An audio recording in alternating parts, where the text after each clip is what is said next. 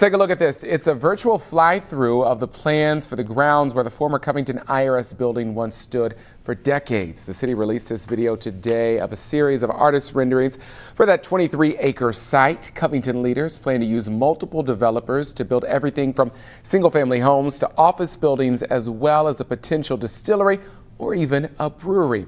Plans for the public infrastructure will be finished in the first half of next year, after which the city hopes to begin construction.